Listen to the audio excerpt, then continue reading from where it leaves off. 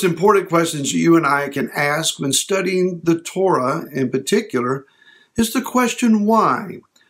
While we may have been trained in previous religious circles that such a question expresses doubt and unbelief, actually it is a pathway to greater understanding and learning.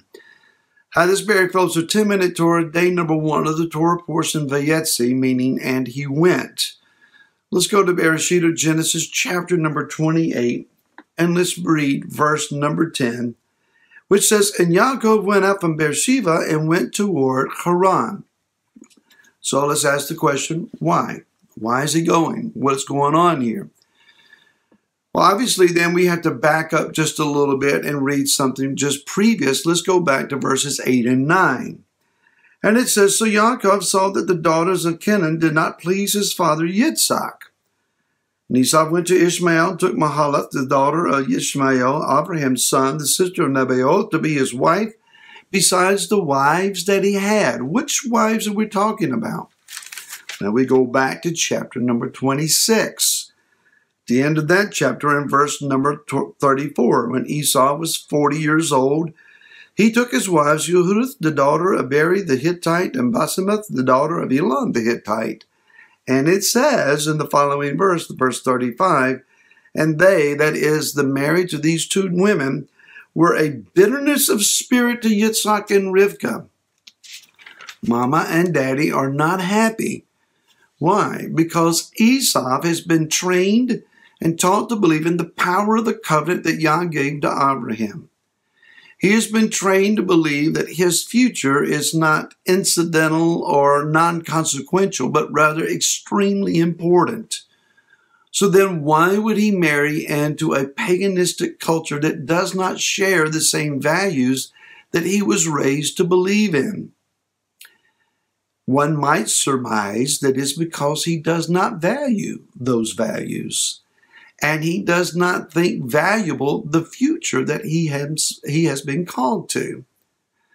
That he can do whatever he wants and he can still have the future, perhaps.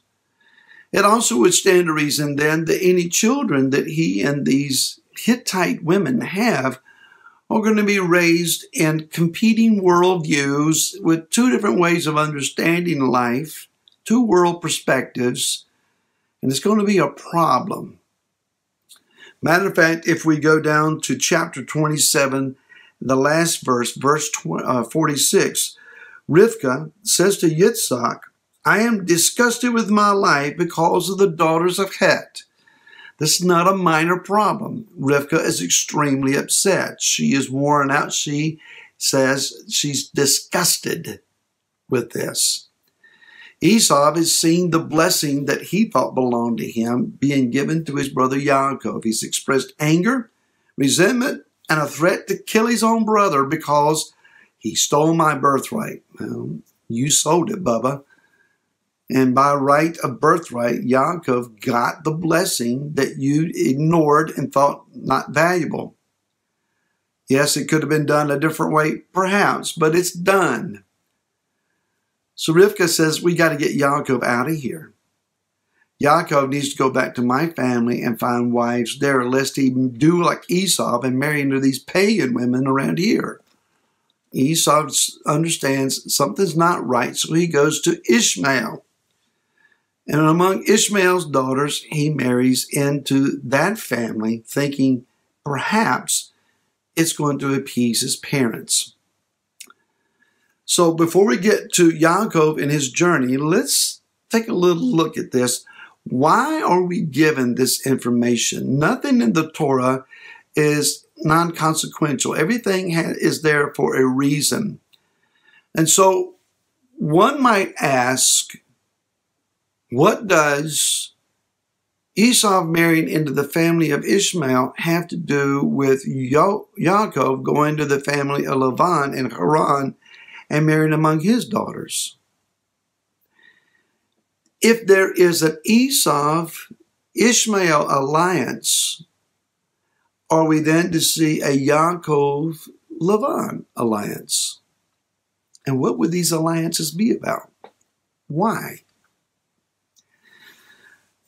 Word teaches us that the end has been decreed or declared from the beginning. So when we read these storylines and narratives of the events in the lives of the patriarchs and Noah and Adam and Chava in the garden and so on, it's not just what happened, but it's a picture prophetically at another level of study, what might happen, maybe even in our day.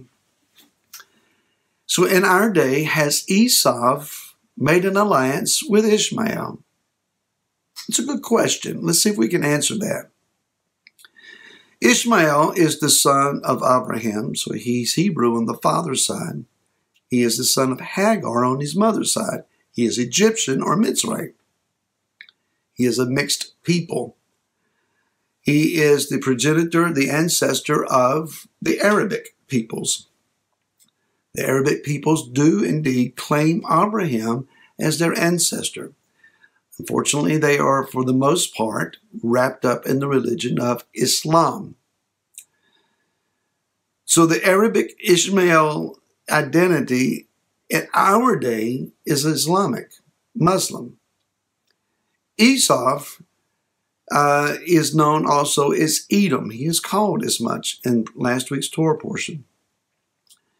Edom says in Psalms 137, verse number 7, that Jerusalem needs to be razed or destroyed down to the foundation. And the psalmist cries out, remember, O Yah, what Edom has done and what he cried out for. The ones who actually destroyed Jerusalem down to the foundation were the Romans under General Titus.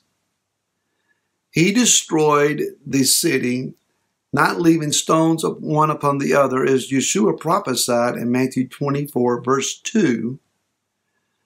He completely destroyed the city, the temple in particular. So when Edom cries out for the city of Jerusalem to be destroyed, it is Rome that actually causes it to be done. The rabbis then make a connection between Edom, Esau, and Rome. Has Rome made an alliance with Ishmael or the Arabic peoples? Rome and the version of the Roman Church has indeed. In 2019, Pope Francis signed a document called the Document on Human Fraternity with the sheikh, whose name is, if I can find this here, Imam Ahmed El-Tayyib. And the goal of this is to eventually, in 2022, next year, to build and construct the Abrahamic family house. This will be a synagogue, a church, and a mosque, all on the same property, promoting the unity of the house of Abraham, perhaps the one world religion. We knew this would take place eventually. Maybe we just did not expect it quite this quick. So if the scripture in Torah is giving us a perspective and a prophetic clue of an Ishmael-Esau alliance, then maybe we should look to the counterpart and see if there's going to be a Lavan-Yaakov alliance. We'll look at that tomorrow. Before tomorrow, let's ask a few more questions. Number one, I want to understand why that Yaakov is leaving Beersheba, the well of the oath, and he's headed to Haran. Remember that Abraham refused to allow his son Yitzhak to go back there. Yitzhak received the blessing and was forbidden to return to that place, but a servant was sent in his place instead. Yaakov receives the blessing. Esau gets to stay home, but he's sent to Haran. Why? Would it be perhaps because if a servant went in his stead, that he would have only come back with maybe Leah or Rachel, but not both? Yah wants him to redeem both. And I understand the whole plural wise thing. We'll get into that. Is the bride only to be found in exile? Is there a character difference between Yitzhak the father and Yaakov the son that allows the son to go where the father could not go? I'm scratching my head and I'm asking why. We'll try to find out some of these answers this week. Think on these, and we'll talk again tomorrow.